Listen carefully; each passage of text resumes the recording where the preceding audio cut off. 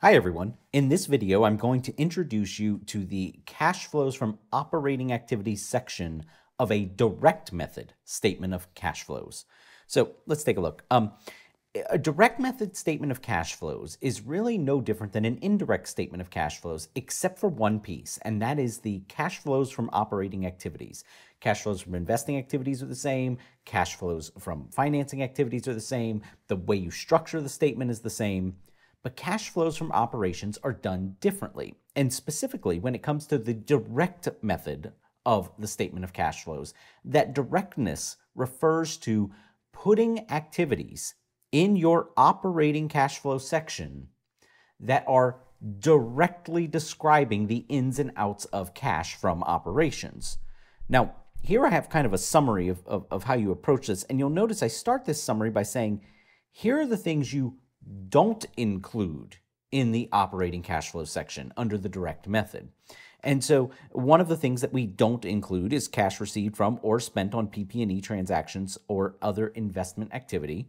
So specifically, if you know your statement of cash flows, what I'm describing here is CFI, cash flows from investing activities. So you do not put anything related to investing activities, PP&E transactions, or other actual investments, debt or equity investments, into your CFO section. You'll notice I also say to exclude cash received from or spent on equity and debt transactions. This is your own equity, your own debt, so your stock, your bonds, except for interest. These are your CFF activities, cash flows from financing activities. Now, you might be saying, well, no kidding. Of course, we're not going to put CFI and CFF in the CFO section.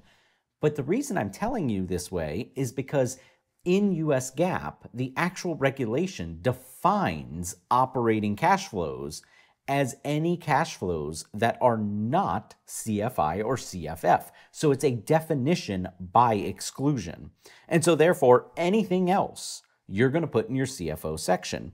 And specifically, it's going to be those that impact the income statement. The income statement is also known as the statement of operating activity or the statement of operations. So if something appears on your income statement, it is going to go, if it's cash related, in the operating cash flow section of your direct method statement of cash flows.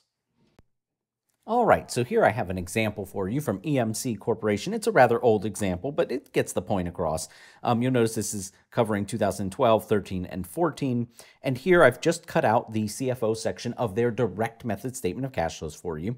Notice it says cash flows from operating activities, and then directly includes cash in or cash out for items that would appear on the income statement. So cash received from customers, cash paid to suppliers, dividends received, interest paid, so forth and so on, right? And of course, they are positive or negative depending on whether cash is coming in or cash is going out.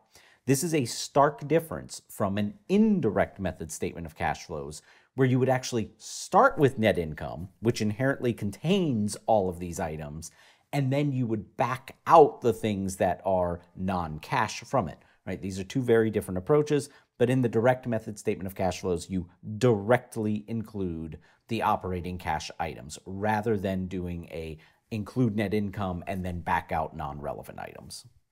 All right, that's it. Hope you found this helpful. Hope it helps you understand the difference between the CFO section of a direct and indirect method statement of cash flows. Thanks for watching, and please join me for another video.